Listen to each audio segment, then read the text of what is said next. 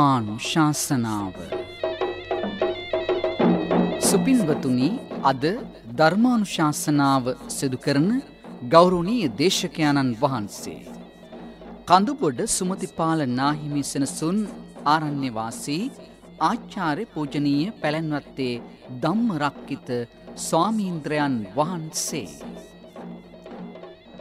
මෙම ධර්මානුශාසනාව ශ්‍රී ලංකා ගුවන්විදුලි සංස්ථාවේ SLBC ධර්ම දේශනා YouTube නාලිකාව ඔස්සේ සමගාමී විකාශනයක් ලෙස POTV 94, ඩයලොග් TV අංක 25 සහ ජය TV ඔස්සේ ඔබට ශ්‍රවණය කරන්නට සේම නරඹන්නටත් අවස්ථාව සැලසෙන බව අප සිහිපත් කරන්නට කැමැතියි.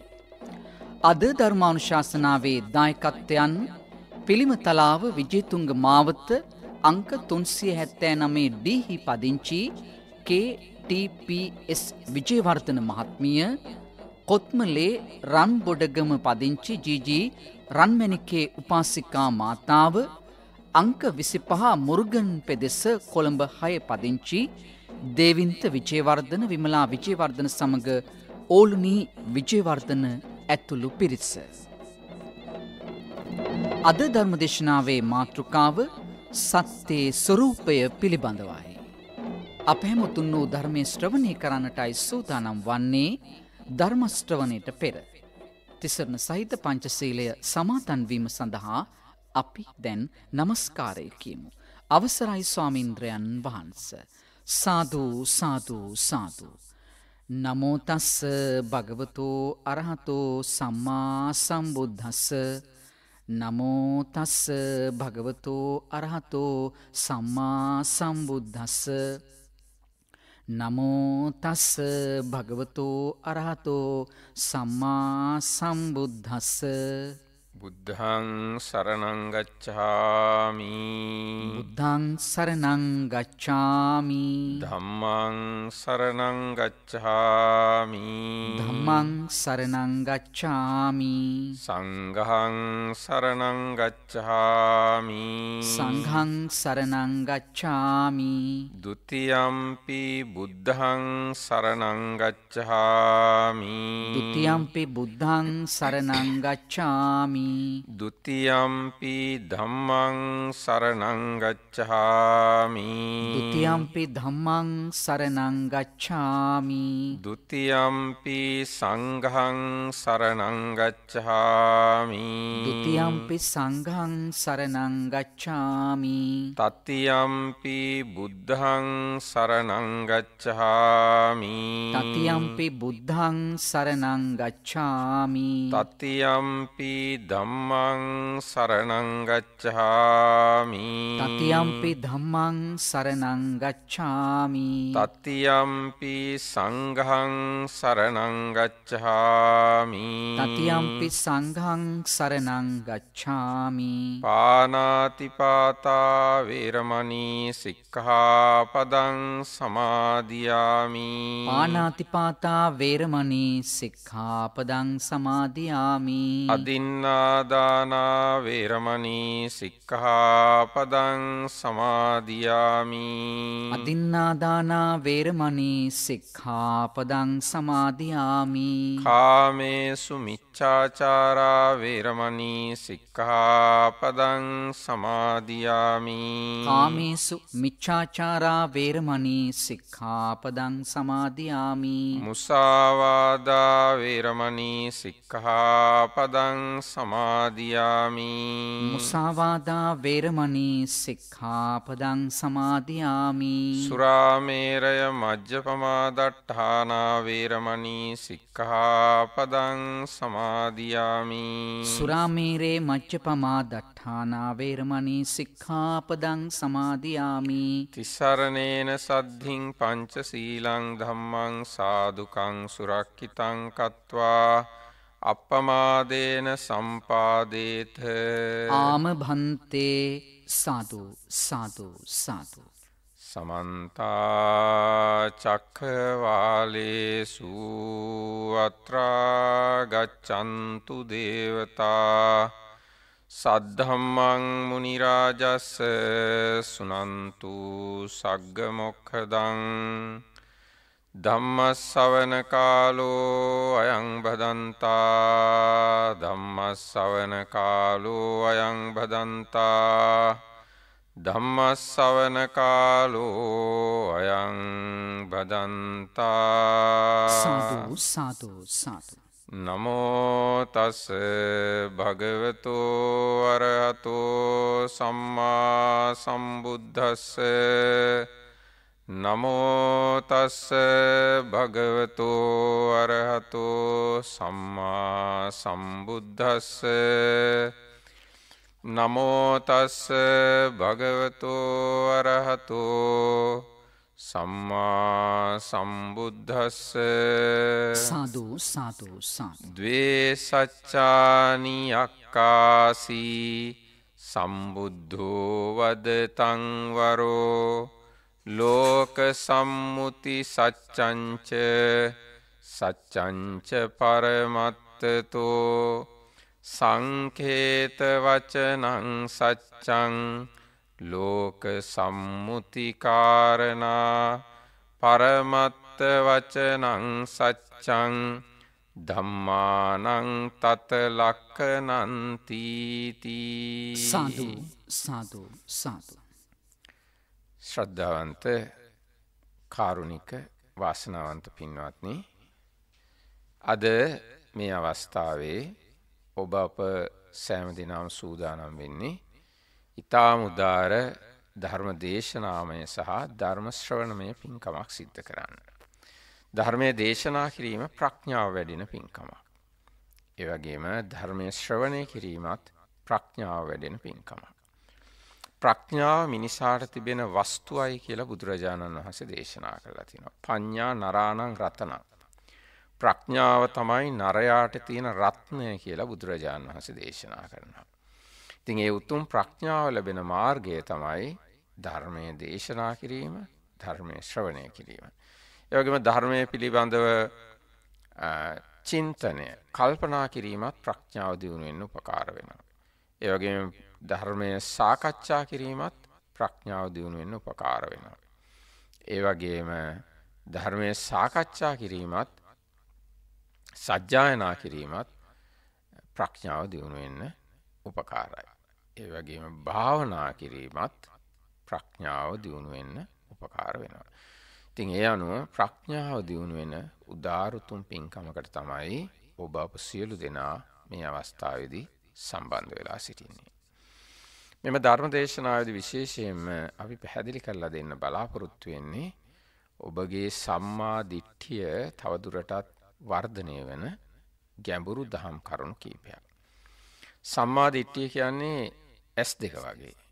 සම්මා දිට්ඨිය තියෙන කෙනෙක්ට තමයි ජීවිතය ගමන් කළ යුතු මඟ පේන්නේ.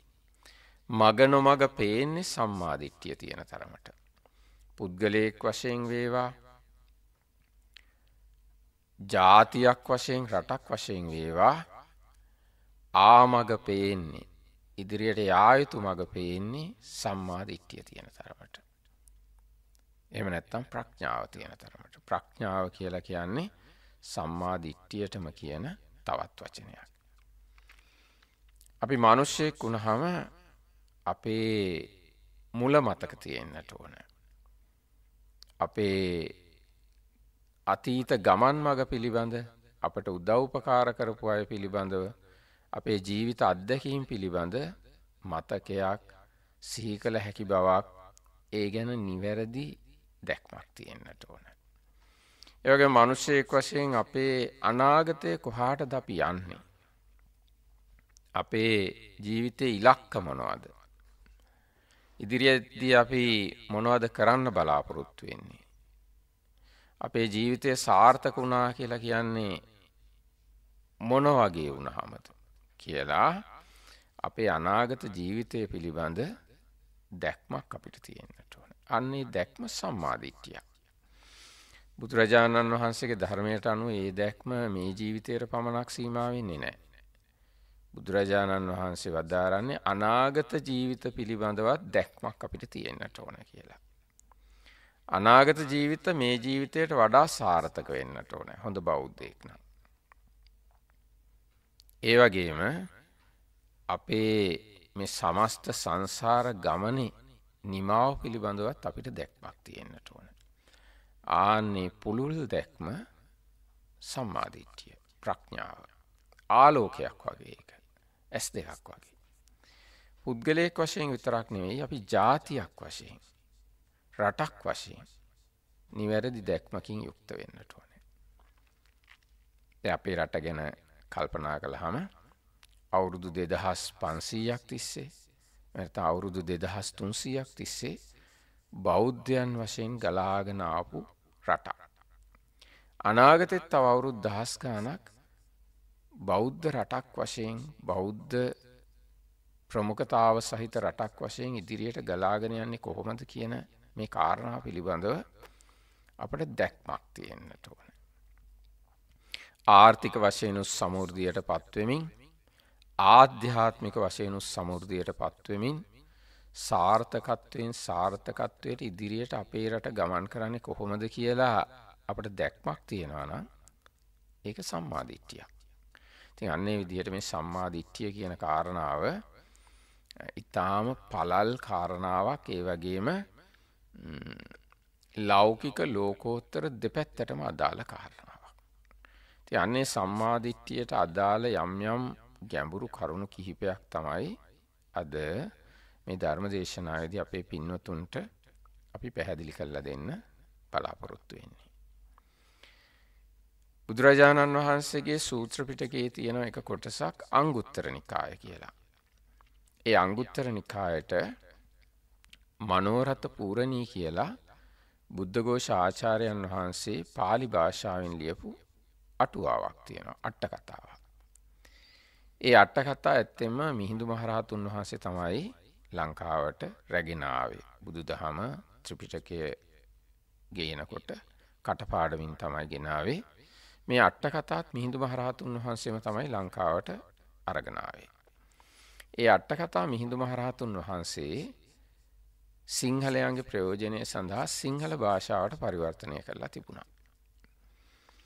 ඒ අට කතා සිංහල භාෂාවෙන් තිබිච්ච නිසා වෙනත් රටවල් වල භික්ෂුන් වහන්සේලාට එවැයින් ප්‍රයෝජනයක් ගන්න අවස්ථාව තිබුණේ නැහැ.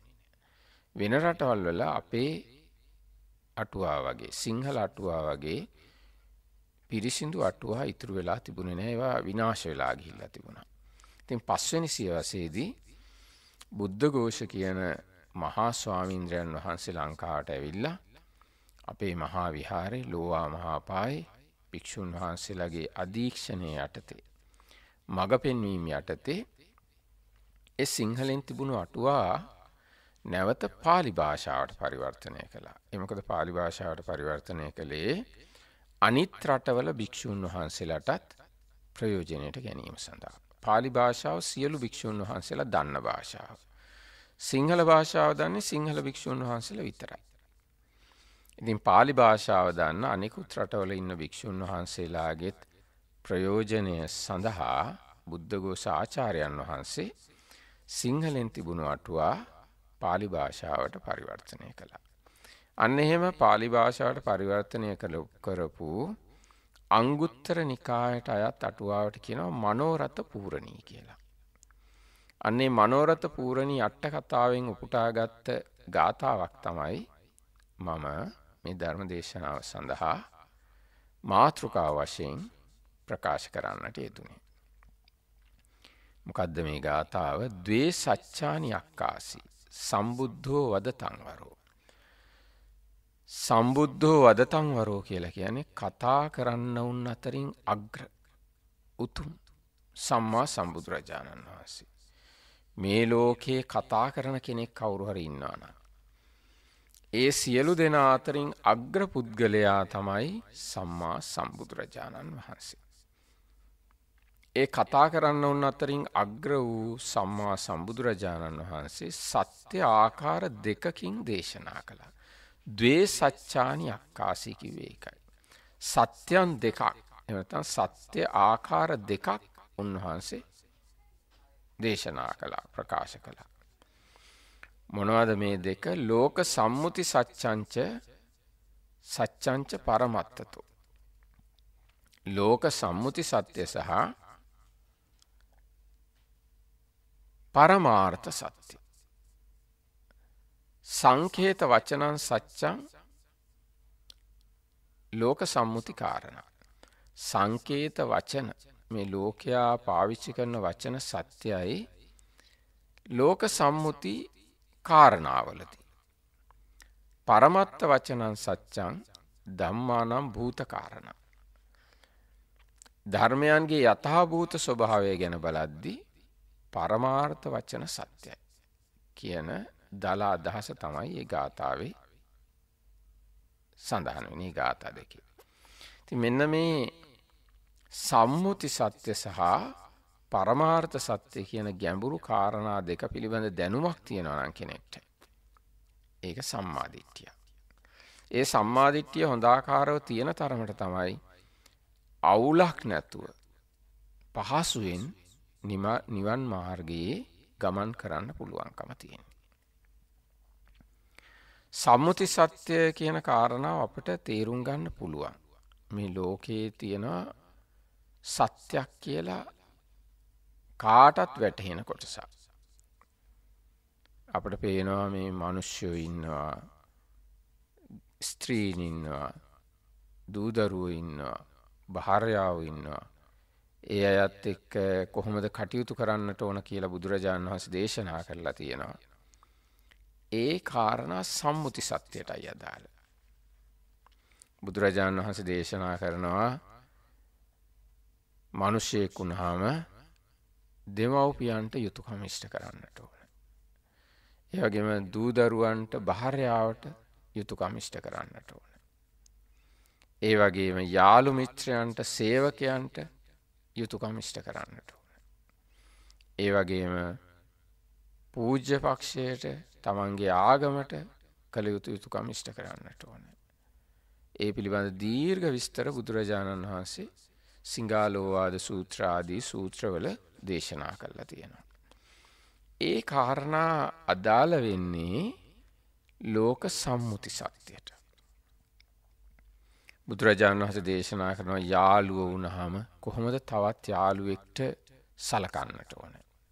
මොන වගේ අයවද යාළුවෝ වශයෙන් ආශ්‍රය කරන්නට ඕන. මොන වගේ අයද ව්‍යාජ යාළුවෝ. යාළුවෝ වගේ පෙනී ඉන්න අය කවුද? ඒ අවස්ථාවේදී බුදුරජාණන් වහන්සේ දේශනා කරනවා අඤ්ඤ දත්තුහර වචී පරම අපාය සහාය ආදී වශයෙන් ආශ්‍රය නොකළ යුතු යාළුවෝ ඉන්නවා කියලා. ඒ වගේම සමාන සුඛ දුක්ඛ ආදී වශයෙන් හොඳ යාළුවෝ ඉන්නවා.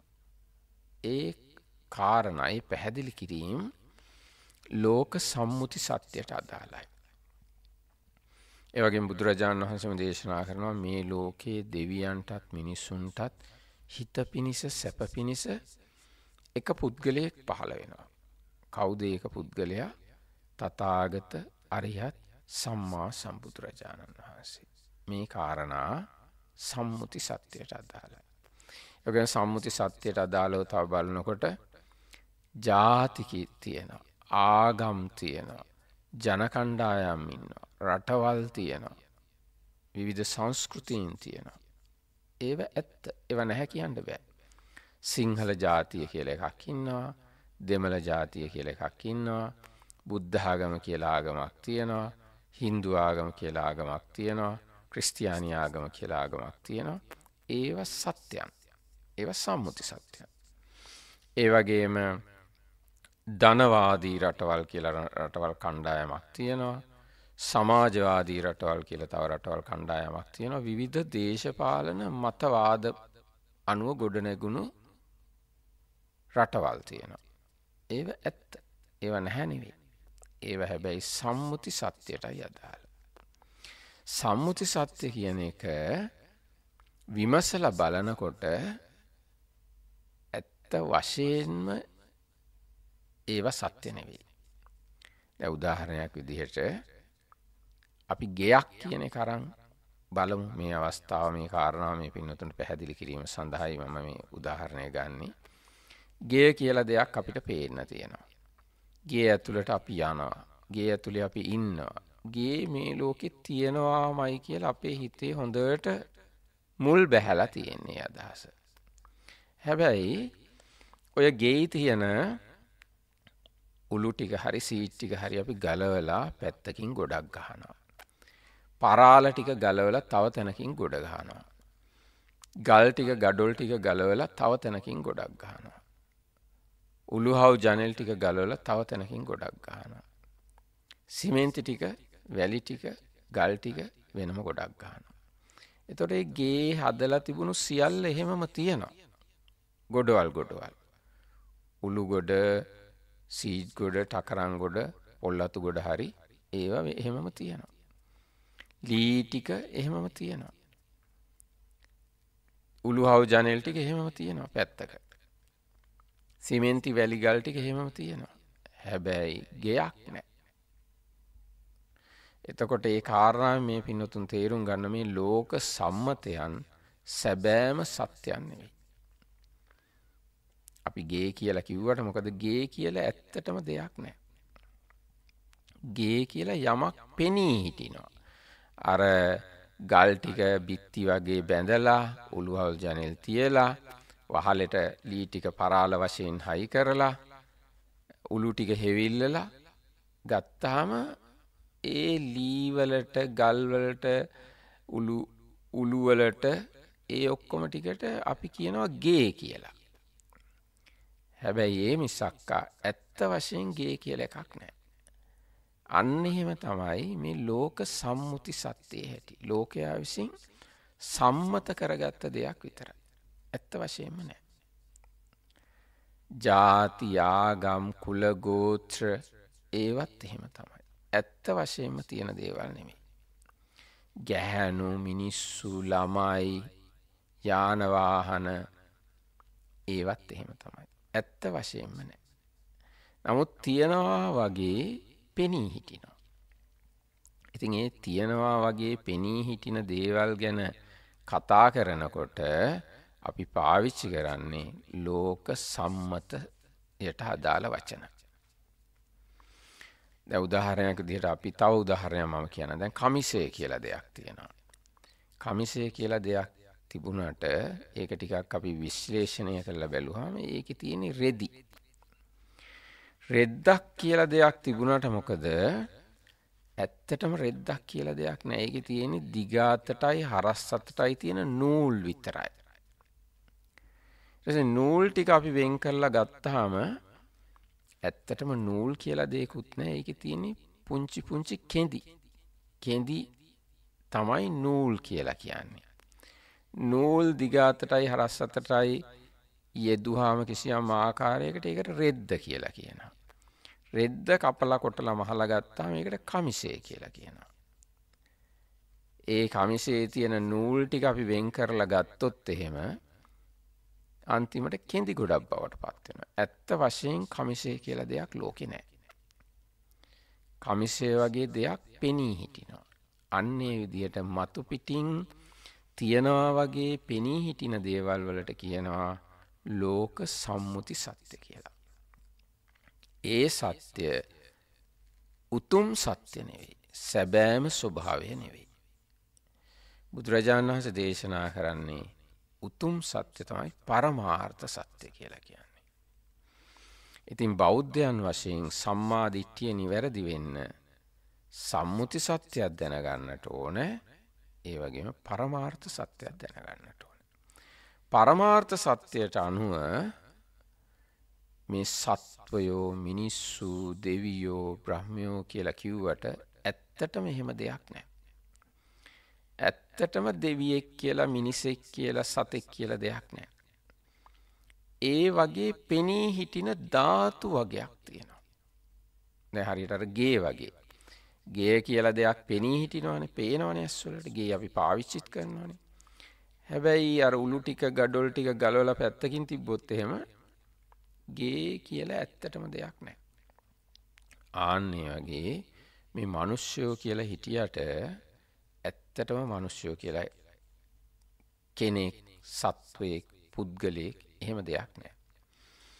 මේ මිනිස්යෝ කියලා කියන්නේ, දෙවියෝ කියලා කියන්නේ, සත්තු කියලා කියන්නේ, ප්‍රේතයෝ කියලා කියන්නේ ධාතු මාත්‍රයක් විතරයි කියලායි බුදුරජාණන් වහන්සේ දේශනා කරන්නේ.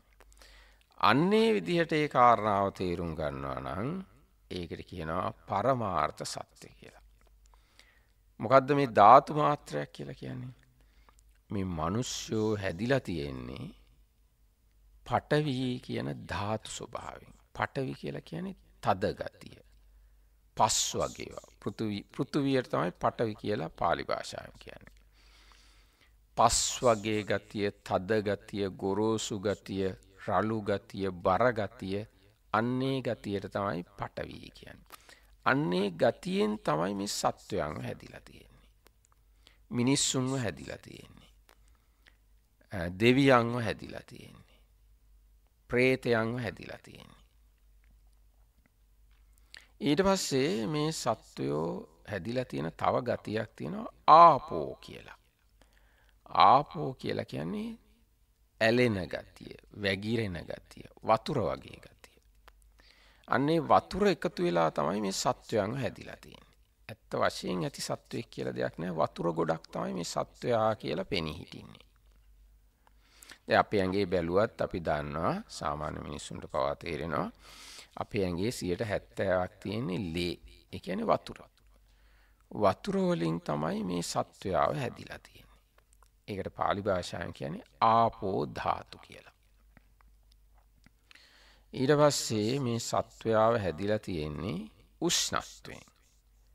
අපේ ඇඟේ උෂ්ණ ගතියක් තියෙනවා. රස්නයක් තියෙනවා. ආහාර පාන දිරවන ගතියක් තියෙනවා. ශරීරය මෝරවන ගතියක් තියෙනවා. පරිපාකයට යවන ගතියක් තියෙනවා. වයසට යවන ගතියක් තියෙනවා. රස්නයක් තියෙනවා. ආන්නේ ගතිය එකතු වෙලා තමයි මේ සත්වය හැදිලා තියෙන්නේ. ඒකට කියන්නේ තේජෝ ධාතුව කියලා. ඊට පස්සේ මේ සත්වයව හැදිලා තියෙන්නේ වායෝ ධාතු කියන ස්වභාවයත් එකතු වෙලා. වායෝ කියලා කියන්නේ සෙලවෙන ගතිය. කම්පා වෙන ගතිය, හමන ගතිය. දැන් මේ අපේ ඇඟ ඇතුලේ තියෙනවා ආශ්වාස ප්‍රාශ්වාස වාතය කියලා එකක් තියෙනවා. කුච්චිසේ වාතය, කොට්ටාසේ වාතය කියලා තියෙනවා. කියන්නේ කුස ඇතුලේ තියෙන වාතයක් තියෙනවා. ඒ වගේම අංග මංගානුසාරී වාතය කියලා එකක් තියෙනවා. ඒ කියන්නේ අංග පසංග සොලවන්න උදව් වෙන වාතයක් තියෙනවා. අන්නේ වායු ස්වභාවයෙන් තමයි මේ සත්වයා හැදිලා තියෙන්නේ. සුළඟි. ඊට පස්සේ මේ අපේ ඇතුලේ තියෙනවා තව ස්වභාවයක් ආකාශ ධාතු කියලා. ආකාශ කියන්නේ ඉඩ, හිස් බව. ඒ හිස් බව තියෙනවන් තමයි අනිත් ධාතුන්ට පවතින්න පුළුවන්කම තියෙන්නේ. අන්නේ හිස් බවයි පඨවි ධාතු, ආපෝ ධාතු, තේජෝ ධාතු, වායෝ ධාතු කියන ඔන්නවා ටික එකතු වෙලා තමයි මේ සත්ව ශරීර හැදිලා තියෙන්නේ. දෙවියන්වත් හැදිලා තියෙන්නේ ඒ වයින් තමයි. ප්‍රේතයන්ව, භූතයන්ව, තිරිසන් සතුන්ව ඒ හැමෝම හැදිලා තියෙන්නේ ඒ පඨවි, ආපෝ, තේජෝ, වායෝ වලින්. ඒ විතරක් නෙවෙයි අහස, පොළව, මුහුද, අභ්‍යවකාශය, ඉර, හඳ, තාරකා, චක්‍රාවාට ඒ සියල්ල හැදිලා තියෙන්නේ ඔය පඨවි, ආපෝ, තේජෝ, වායෝ, ආකාශ කියන ඔය ධාතුන්ගේ. ඒ වගේ මේ ධාතුන්ගේ තියෙනවා වර්ණයක්. ඒ වගේම මේ ධාතුන් නිසා ශබ්ද උපදිනවා. ඒ වගේ මේ ධාතුන්ගේ තව ස්වරූපයක් තියෙනවා ගන්ධ සුවඳ කියලා. ඒ ධාතුන්ගේ තව ස්වරූපයක් තියෙනවා රස කියලා. ඒ ධාතුන්ගේ තවත් ස්වරූපයක් තියෙනවා පොට්ටබ්බ කියලා. එහෙම නැත්නම් ස්පර්ශ වෙන ගතිය. ඔය කියාපු පඨවි, ආපෝ, තේජෝ, වායෝ, වන්න, ගන්ධ, රස, ඕජා කියන ඒවායින් තමයි මේ මිනිස්සුන්ගේ ශරීරات, දෙවියන්ගේ ශරීරයත්, සත්තුන්ගේ ශරීරත්, භූතයන්ගේ ශරීරත්, සියලුම ශරීරත්, ශරීර නොවන භෞතික දේවලුත් හැදිලා තියෙනවා. අන්නේ විදියට තේරුම් ගන්නවා නම් ඒ කාරණාව පරමාර්ථ සත්‍ය. තව වැදගත් කාරණාවක් එකතු වෙන්නට ඕන. මේ සත්වයන්ගේ, මිනිස්සුන්ගේ, දෙවියන්ගේ, භූතයන්ගේ ශරීර හා සමග තියෙනවා තවත් ධාතුවක්. ඒකට කියනවා විඥාන ධාතු කියලා. විඥාන ධාතු කියන්නේ දැනෙන ගතිය. දැනෙන ගතිය අර පඨවි ධාතුවට නැහැ. පඨවි ධාතුව කියන්නේ තද ස්වභාවය. දැනෙන ගතිය ආපෝ ධාතුවට නැහැ. ආපෝ ධාතුව කියන්නේ ඇලෙන ගතිය. වැగిරෙන ගතිය. දැනෙන ගතිය තේජෝ ධාතුවට නැහැ. තේජෝ ධාතුව කියන්නේ උෂ්ණ ගතිය. දැනෙන ගතිය වායෝ ධාතුවට නැහැ. වායෝ ධාතුව කියන්නේ සෙලවෙන ගතිය. දැනෙන ගතිය ආකාශ ධාතුවට නැහැ. දැනෙන්නේ නැහැ ආකාශ ධාතුවට. ඒ වගේම වර්ණ, ගන්ධ, රස, ඕජා ආදී ඒ දේවල් වලට දැනෙන්නේ නැහැ. දැනෙන්නේ විඥාන ධාතු කියන එකට. ඒ විඥාන ධාතුවට දැනෙන දේවල් මත තමයි ඒ විඥාන ධාතුවේම අනිත් ස්වરૂප නිෂ්පාදනය වෙන්නේ. මොනවද විඥාන ධාතුවේ අනිත් ස්වરૂප? ඒවා තමයි විඳින ගතිය, හඳුනන ගතිය, හිතන ගතිය, චේතනා කරන ගතිය, කල්පනා කරන ගතිය, මතක් කරන ගතිය, මම කියලා හිතන එක, මේ සත්වේක්‍ය කියලා හිතන ගතිය, මේ ආත්ම භාවයක් කියලා හිතන ගතිය, දන්න බව, ප්‍රඥාව, නොදන්න බව, අවිද්‍යාව, මේ සියල්ල අයිති ඒ විඥාන ධාතු කියන ධාතු ස්වභාවයට. ඉතින් අපි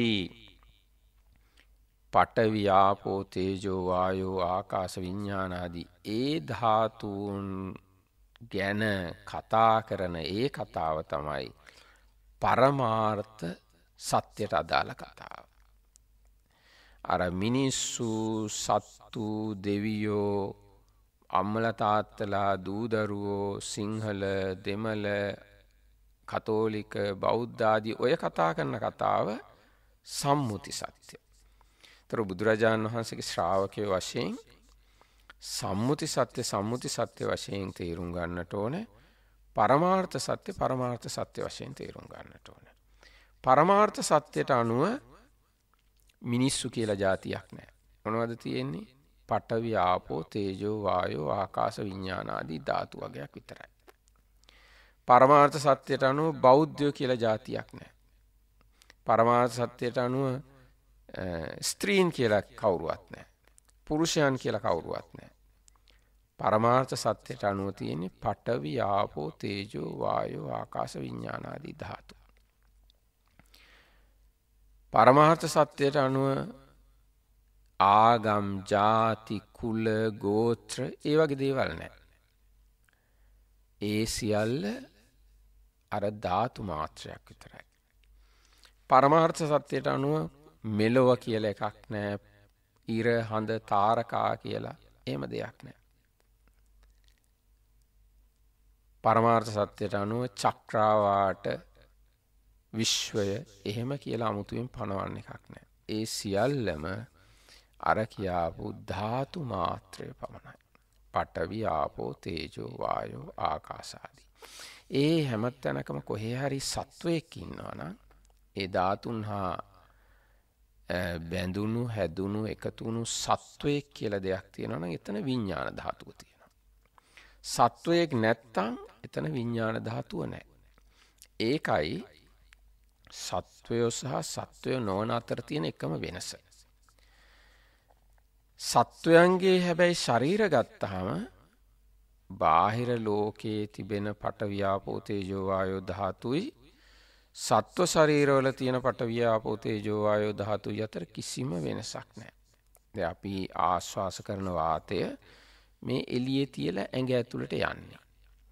ඒ වගේම අපේ ඇඟ ඇතුලේ තියෙන වාතය අපි ප්‍රාශ්වාස කරනකොට එළියට යනවා. ඉතින් එළියේ තියෙන වාතයයි ඇඟ ඇතුලේ තියෙන වාතයයි කියලා කිසිම වෙනසක් නැහැ. එකම වායෝ ධාතුව. අපි බොන වතුර බිව්වහම ඇඟ ඇතුලට යනවා. හැබැයි බොන්න කලින් ඒක බෝතලයක තිබුණත්, කෝප් එක තිබුණත්, ලිඳේ තිබුණත්, ගඟේ තිබුණත්, වැවේ තිබ්බත් එකම වතුර තමයි. ඒතර අපේ ඇඟවල් හැදිලා තියෙන වතුරයි බාහිර ලෝකයේ තියෙන වතුරයි, වැස්සේ වතුර, මුහුදේ වතුර, ඇලදොල ගංගාවල වතුරයි කිසිම වෙනසක් නැහැ. එකම වතුර. ඒ කියන්නේ ආපෝ ධාතුව. අපේ ඇඟේ තියෙන ලේ, මුත්‍ර, දහඩිය ඒවයි පිටස්තර ලෝකයේ තියෙන ජලයයි අතර කිසිම වෙනසක් නැහැ. එකම ආපෝ ධාතුව. ඒ වගේම අපේ ඇඟේ තියෙන තද කොටසුයි කෙස් ලොම් දත් ඇටකටු ආදී ඒ දේවලුයි පිටස්සර ලෝකයේ තියෙන ගල් බොරලු ගස්වැල් ගෙවල් දොරවල් යකඩ කොන්ක්‍රීට් ඒවයි අතර කිසිම වෙනසක් නැහැ. එකම පටවි ධාතුව. ඉතින් අන්නේ විදිහට අපි මේ කාරණා හොඳට තෝර බේර ගන්නට ඕන. එහෙම නැති වුනහම අපේ දෘෂ්ටි අපිරිසිදුයි. දෘෂ්ටි අපිරිසිදු වුනහම නිවන් මාර්ගයේ ඉදිරියට යන්න අපහසු වෙනවා. ඉතින් බුදුරජාණන් වහන්සේ දේශනා කරන්නේ ඒ සම්මුති සත්‍ය වශයෙන් තේරුම් ගන්න පරමාර්ථ සත්‍ය වශයෙන් තේරුම් ගන්න කියලා. ඊට පස්සේ මේ සම්මුති සත්‍යයට වැඩි අදාළ නොවන පරමාර්ථ සත්‍යයට අදාළ වෙන තව අවස්ථා දෙකක් අපේ ධර්මයේ පෙන්වලා තියෙනවා. ඒ පරමාර්ථ සත්‍යයට අදාළ ධාතු අර කිව්ව ධාතු 6 පිළිබඳ ඒවයේ ආවේනික ලක්ෂණ සහ පොදු ලක්ෂණ කියලා දෙකක් තේරුම් ගන්න කියලා ධර්මය අපිට උගන්වනවා. අපිව හැදිලා තියෙන මේ බාහිර ලෝකේ හැදිලා තියෙන පඨවි ධාතුව කියන එක නුවණින් තේරුම් ගන්න කියලා බුදුරජාණන් වහන්සේ අපිට අවවාද කරනවා. මොකද්ද මේ පඨවි ධාතුවේ ස්වභාවය? කක්කලං කරිගතං උපාදින්නම් ආදී වශයෙන් සඳහන් වෙනවා. කර්කශ රළු බර ස්වභාවයක් තියෙනවා. අන්නේ ස්වභාවය තමයි පඨවි ධාතුව කියන්නේ. ඒ ස්වභාවයෙන් තමයි මේ අපිව හැදිලා තියෙන්නේ. හැබැයි මේ ධාතුවේ පඨවි ධාතුවේ තව තියෙනවා හැම ධාතුන්ටම පොදු ලක්ෂණයක්. ඒ තමයි නිට්ටය නැති බව. සදාතනික නැහැ. පඨවි ධාතුව ඉපදිලා නිරුද්ධ වෙනවා. උපදිනවා නිරුද්ධ වෙනවා. හට ගන්නවා විනාශ වෙලා යනවා. ඒක තමයි පඨවි ධාතුවේ ස්වභාවය. සාමාන්‍ය ස්වභාවය. රළු බර කර්කශ ස්වභාවයක් තියෙනවා. ඒකට ආවේනික ලක්ෂණය. ඒ ධාතුවටත් අනිත් සියලු ධාතුන්ටත් අදාළ පොදු ලක්ෂණය තමයි ඉපදිලා නිරුද්ධ වෙලා යනවා. දැන් අපේ ශරීර ගත්තාම අපේ ශරීරයේ තියෙන පඨවි ධාතු කොටස් කෙස් තියෙනවා, ලොම් තියෙනවා, නියපොතු තියෙනවා, දත් තියෙනවා, අස්ථි තියෙනවා, වකුගඩු තියෙනවා, හෘදය තියෙනවා. ඒ වගේ බර රළු කොටස් තියෙනවා. ඒ හැම එකක්ම ඉපදිලා හැමතිස්සෙම විනාශ වෙමින් පැවතිලා අන්තිමට අපි මිය ගියාම නැත්තටම නැති වෙලා යනවා. මොකක්වත් ඉතුරු වෙන්නේ නැහැ. අන්න එහෙම තමයි පඨවි ධාතුවේ හැටි. හටගෙන නැති වෙලා යනවා. ඒ වගේම තමයි ආපෝ ධාතුව. අපේ ශරීරයේ ලේ, දහඩිය, කෙල, මුත්‍රාදී වතුර තිබ්බට ඒවා සහ මුලින්ම නිරුද්ධ වෙලා යනවා. නැති වෙලා. අපිව මිය ගියාම ඒවා මොකක්වත් නැහැ. පේන්න නැහැ. ඒ වගේම තමයි වාතය. අපි මිය ගිහිල්ලා පොළොවට පස් වෙනකොට අපි අපේ ශරීරයේ තිබුණු වාතයත් පරිසරයට එකතු වුණා කියලා කියන්න වෙනවා.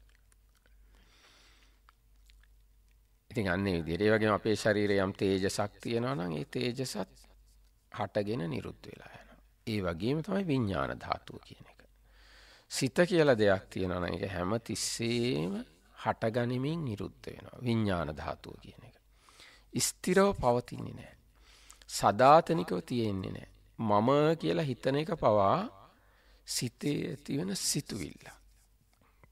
මම මිනිහෙක්, මම ගැහැණියක්, මම ළමයෙක්, මම වැඩිහිටියෙක්, මම මිනිස්සෙක්, මම බෞද්ධයෙක්, මම සිංහලෙක්, මම කතෝලිකයෙක් කියලා ඔහොම හිතනවා නම් මම මුස්ලිම්, මම දෙමළ, මම ඇමරිකන් හරි මොනවා හරි හිතනවනේ ඒව සිතුවිලි වගේක් විතරයි. ඉපදිලා නැති වෙන ස්වභාවය තමයි විඥාන ධාතුවේ තියෙන්නේ.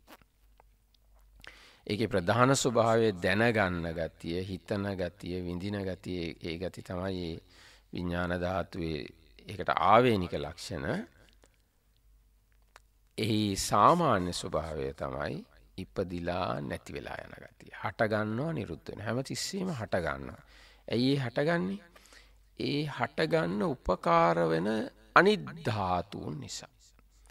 අනිත් ධාතුන්ගේ උපකාරයෙන් අලුතෙන් විඥාන ධාතු හටගන්නවා. හටගන්න විඥාන ධාතු නිරුද්ධ වෙනවා. ඒ හටගන්නා නිරුද්ධ වෙන ස්වභාවය තමයි මේ සියලු ධාතුන්ගේ ස්වභාවය. දැන් අපිට පෙනුනට මේ මිනිස්සු ඉන්නවා, ගැහැණු ඉන්නවා, ගෙවල් දොරවල් ගස්වැල් තියනවා කියලා ඒ හැම එකක්ම තියනවා නෙවෙයි. හැම තිස්සෙම අලුත් වෙවි තව කොටසක් පරණ වෙවි වැය වෙවි යනවා. හට ගන්නවා නිරුද්ධ වෙනවා. අන්නේ හට ගන්න නිරුද්ධ වෙන ස්වභාවයට පාලි භාෂාවෙන් වචනයක් කියනවා අනිත්‍ය කියලා. අනිත්‍යයි කියලා අපි සිංහලෙන් කියනවා. අන්නේ අනිත්‍ය ස්වභාවය තමයි ඔය භෞතික වගේ පේන ධාතුත් අභෞතික වගේ පේන සිත එමෙතන විඥානය කියන එකෙත් ඔය දෙකේම තියෙන පොදු ස්වභාවය තමයි අනිත්‍යත්වය. ඉපදෙන වෙනසෙන ස්වභාවය. ස්ථිරව නොපවතින ස්වභාවය. අනිත් දේවල් වල උපකාරයෙන් හටගන්න ස්වභාවය. අනිත් උපකාරක ධර්මයන් වෙනස් වීමට අනුව වෙනස් වෙලා යන ස්වභාවය. අනිත්‍යයි. ඒ වගේ මේ අනිත්‍යත්වයෙන් යුක්ත නිසා බුදුරජාණන් වහන්සේ දේශනා කරනවා ඒක තමයි දුක කියලා කියන්නේ. යද නිච්ඡං තන් දුක්ඛං. යමක් අනිත්‍යද අන්න ඒකට කියන වචනයක් තමයි දුක. අනිත්‍යයි කියන්නේ මොකද්ද? හට ගන්න ස්වභාවයෙන් යුක්තයි, වෙනසෙන ස්වභාවයෙන් යුක්තයි. ස්ථිරව පවතින්නේ නැහැ. වෙනස් වෙන්නේ නැතුව පවතින්නේ නැහැ. දැන් අපිට තේරෙන්නේ නැති වුණාට අපි උපන් දවසේ ඉඳන්ම වෙනස් වෙමින් තමයි මේ තත්ත්වයට ඇවිල්ලා තියෙන්නේ. දැන් මේ ඉන්නෙත් වෙනස් වෙමින්. තව අවුරුදු 10කින් විතර අපි මීට වඩා ගොඩාක් වෙනස් වෙලා. තව අවුරුදු 30-40කින් අපි සමහරට මේ ලෝකේ පේන්නත් නැහැ. මේ ස්වරූපේ වෙන තැනක ඉපදිලා ඉන්න පුළුවන්. ඉතින් අන්නේ විදියට නිරන්තරයෙන් මේ ධාතු වෙනස් වෙනවා. ඒ වගේ මේ ධාතුන්ගේ නිර්මාණය වෙච්චන් සියල්ලත් වෙනස් වෙනවා. මේ ගම් නගර මේ සියල්ල නිරන්තරයෙන්ම වෙනස් වෙනවා. මේ මහ පොළොව නිරන්තරයෙන්ම වෙනස් වෙවි පැවතිලා කාලයකදී නැත්තටම නැති වෙලා යනවා. හැබැයි එහෙම නැති වුණාට ආයිත් හැදෙනවා. මේ ඉර හඳ තාරකා චක්‍රාවාට විශ්වය කියන එක නිරන්තරයෙන්ම වෙනස් වෙනවා. නිරන්තරයෙන්ම අලුත් වෙනවා. ඒ වගේම කොටසක් පරණ වෙනවා, විනාශ වෙනවා. පරම්පරා වශයෙන් කාණ්ඩ වශයෙන් අලුත් වෙමින්, පරණ වෙමින්, හැදෙමින්, විනාශ වෙමින් තමයි පවතින්නේ. හැබැයි අපේ පියවිය හැට ඒ කාරණා ගෝචර කරගන්න බෑ. ඒ කාරණා ගෝචර කරගන්න පුළුවන් ප්‍රඥා ඇසට. අන්නේ ප්‍රඥාවට තමයි කියන්නේ සම්මා දිට්ඨි කියලා. නිවැරදි දැක්ම. ඒතොර නිවැරදි දැක්ම කෙනෙක්ට තියනවා නම් ඒ කෙනා තේරුම් ගන්න ඕන මේ ලෝක සම්මුති සත්‍ය කියලා එකක් තියෙනවා. ඒ වගේම පරමාර්ථ සත්‍ය කියලා එකක් තියෙනවා. පරමාර්ථ සත්‍ය තමයි උසස් සත්‍ය. බෙදලා බලන විට, විමසලා බලන විට තව ප්‍රකට වෙලා මතුවෙවි පේන සත්‍ය කියන අර්ථයෙන් තමයි පරමාර්ථ සත්‍ය කියන්නේ. විමසලා බලනකොට, බෙදලා බලනකොට නොපෙනී යනවා කියන අර්ථයෙන්, අතුරුදහන් වෙනවා කියන අර්ථයෙන් සම්මුති සත්‍ය කියනවා. හුදෙක් ඒවා සම්මතයන් පමණයි. ඇත්ත වශයෙන් තියෙන දේවල් නෙවෙයි. ඉතින් ඒ පරමාර්ථ ධර්මවල තියෙන ස්වභාවය මොකක්ද? අනිත්‍යයි කියන එක. ඉපදෙනවා නැති වෙනවා. ඒ ගැන බුදුරජාණන් වහන්සේ දේශනා කරනවා තීනිමානි භික්ඛවේ සංකතස්ස සංකත ලක්ඛනානි කතමානි තීනි. මහණෙනි මේ හැදෙන දේවල්, හටගන්න දේවල් වල ලක්ෂණ තුනක් තියෙනවා. මොනවද තුන? උප්පාදෝ පඤ්ඤායති. ආරම්භයක් පේන්න තියෙනවා. උපතක් පේන්න තියෙනවා. හට ගැනීමක් පේන්න තියෙනවා. වයෝ පඤ්ඤායති. වෙනසීමක් පේන්න තියෙනවා. ඉවරවීමක් පේන්න තියෙනවා. නැති වෙලා යෑමක් පේන්න තියෙනවා. අතුරුදහන් වීමක් පේන්න තියෙනවා. තිතස්ස අඤ්ඤ තත්තම් පඤ්ඤායති. තිබෙන දෙෙහි තිබෙනවා වගේ පේන දේවල් වල අන්‍යතා භාවයක් පේන්න තියෙනවා. අන්නේ උපදින, නිරුද්ධ වෙන, එහෙම නැත්නම් නැති වෙන සහ වෙනස් වෙන ඔන්න ඔය ස්වභාවයට තමයි අනිත්‍යයි කියලා කියන්නේ. ඒ අනිත්‍යයටම කියන වචනයක්. එහෙනම් අනිත්‍යයේම තියෙන තව ස්වභාවයක් ලක්ෂණයක් තමයි දුකයි කියන්නේ. යද නිච්ඡං තන් දුක්ඛං. යමක් අනිත්‍යද ඒක දුකයි.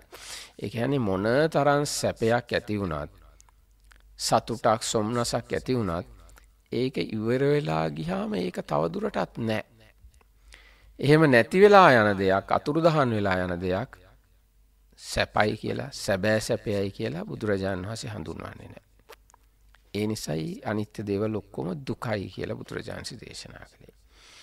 ඊට පස්සේ ඒ අනිත්‍ය දුක් බව හටගෙන නිරුද්ධ වෙන බව පාලනය කරන්න විදියක් නැහැ. නවත්තන්න විදියක් නැහැ. අපේ වශයෙන් පවත්වන්න බෑ. අපිට හිතුණාට මේ අපේ ඇඟේ තියෙන පඨවි ආපෝ තේජෝ වායෝ ධාතු ටික දිගට පවතින්න ඕනේ කියලා එහෙම පවතින්නේ නැහැ. පවත්වන්න බෑ. අපේ වශයෙන් පවත්වන්න බෑ. ආන්නේ ගතියට කියනවා අනාත්මයි කියලා. අපේ පාලනයෙන් තොරයි. අපි කැමති වුණත් අකමැති වුණත් අපි වයසට යනවා. අපි කැමති වුණත් අකමැති වුණත් අපිව මිය යනවා. අපි කැමති වුණත් අකමැති වුණත් අපි මිය ගිහිල්ලා ආයි උපදිනවා. උපදින්න හේතු තියෙනවා නම්.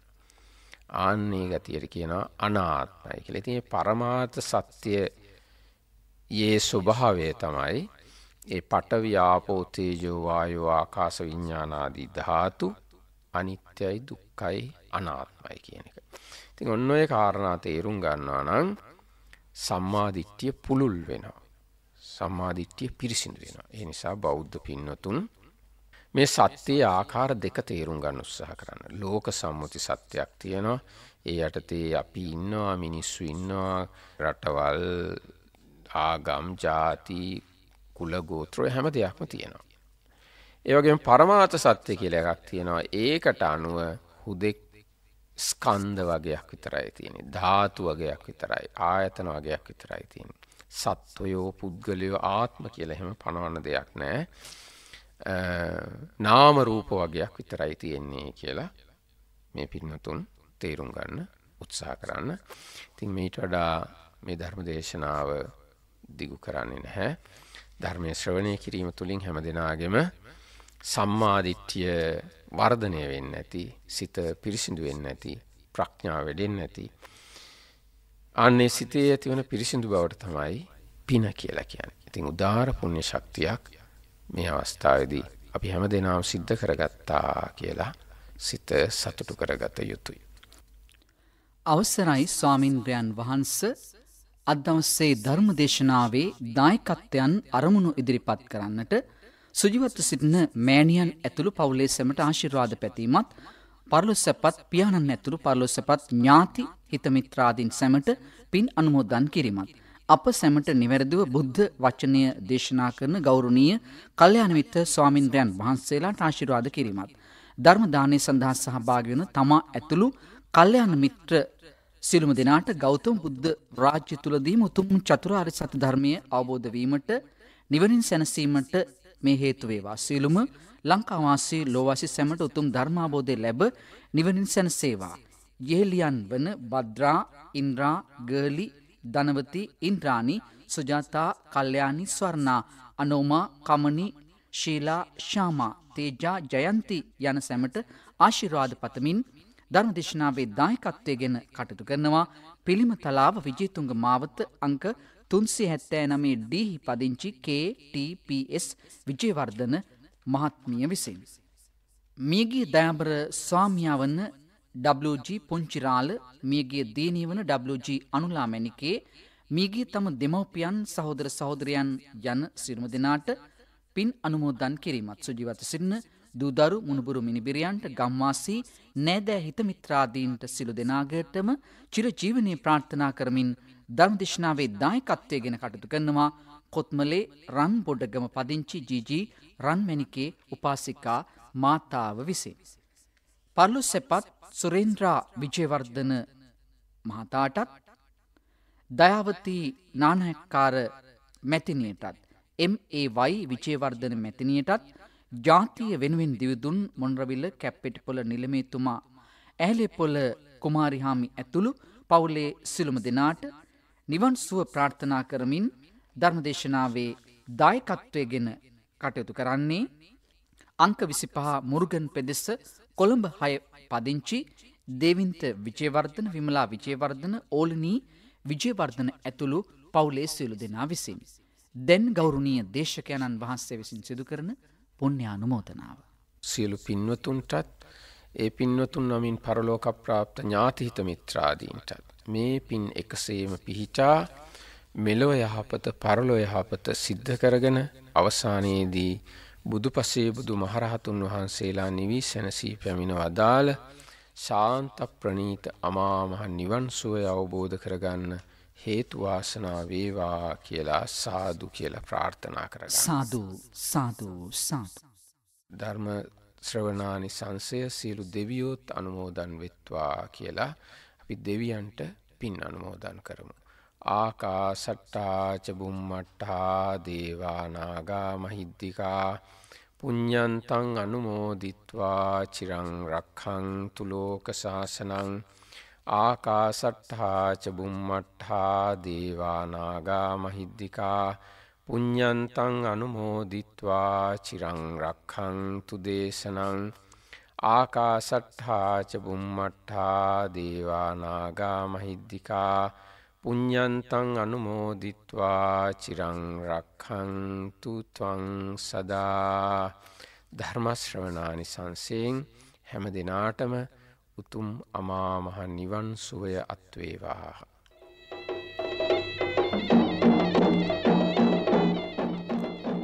සාදු සාදු සාදු. සුපින්නතුනි, සත්‍ය ස්වરૂපය මාතෘකා කරගනිමින් අද උතුම් වූ ධර්මානුශාසනාව සිදු කළ ගෞරවනීය දේශකයන්න් වහන්සේ කඳුබොඩ සුමතිපාල නාහිමි සෙනසුන් ආරණ්‍ය වාසී ආචාර්ය පූජනීය පැලැන්වත්තේ ධම්මරක්කිත ස්වාමීන්ද්‍රයන් වහන්සේ අප හැමදෙනා සාදු නදක් දෙමින් උන්වහන්සේට නිදුක් නිරෝගී සුව චිරජීවනය ප්‍රාර්ථනා කර සිටිමු. සාදු සාදු සාදු. ශ්‍රී ලංකා ගුවන්විදුලි සංස්ථාවේ අමරදේව මැදිරියේ සිට පටිගත කරන ලද මෙම ධර්මදේශනාව SLBC ධර්මදේශනා YouTube නාලිකාව ඔස්සේ සේම POTV 94, ඩයලොග් TV අංක 25, ජය TV ඔස්සේ ඔබට නරඹන්නට ශ්‍රවණය කරන්නට අවස්ථාව ලැබෙන බව අපි මේ මොහොතේ සිහිපත් කර සිටින්නට කැමැතියි. ඔබටත් පුළුවන් ජාතික ගුවන්විදුලියේ මෙවැනි ධර්මානුශාසනාවක දායකත්වය ලබා ගන්නට.